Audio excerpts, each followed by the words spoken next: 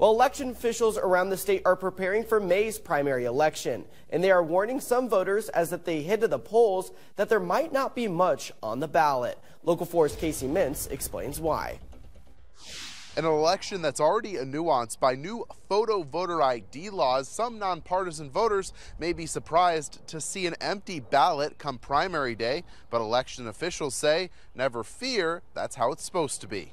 That blank ballot comes from a lack of nonpartisan races in some legislative districts. For instance, District 34 is not electing a new senator, so Hall County voters in that district will have a blank ballot. But the Constitution gives every voter the right to vote in all congressional elections. When a nonpartisan voter goes to the polls, they can ask for a partisan, nonpartisan ballot for the congressional races. And Hall County Election Commissioner Tracy Overstreet encourages all voters to be sure and cast a ballot, especially considering the historic nature of this election.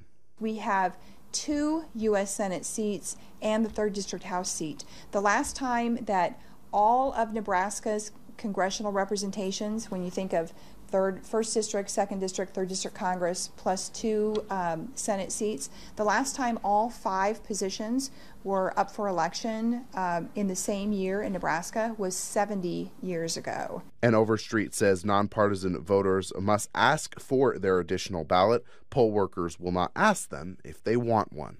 And Overstreet says if you are a nonpartisan voter that's voting by mail, you can request that partisan, nonpartisan ballot to come in the mail. Reporting in Grand Island, I'm Casey Mintz for Local 4 News.